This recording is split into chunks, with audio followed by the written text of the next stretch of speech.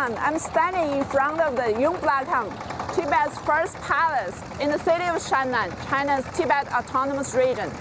More than 2,000 years ago, the first plot of farmland originated here to serve the Tibetan king living in the palace. Now, Tibetan people wearing traditional costumes are holding a ceremony for the spring farming to pray for a bumper harvest this year.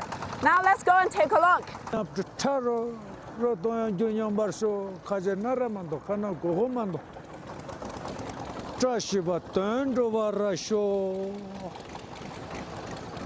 Over here we can see many tractors decorated as cattle.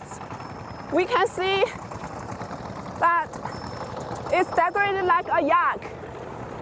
In the past, yaks were used to help with farming. Now machines have replaced yaks for the farming. But for the traditional ceremony, people prefer decorating the machines as yaks.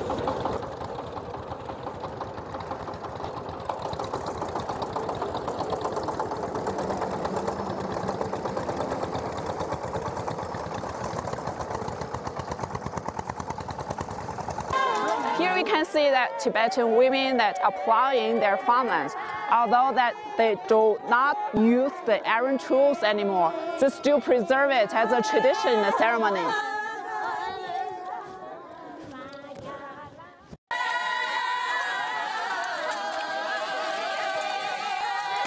Here the people are wearing the Tibetan traditional costumes. We can see that there are hats and very beautiful decorations. Yeah, here. And very, it's kind of a Tibetan styled dress. Right now they are dancing. Let's go and join them.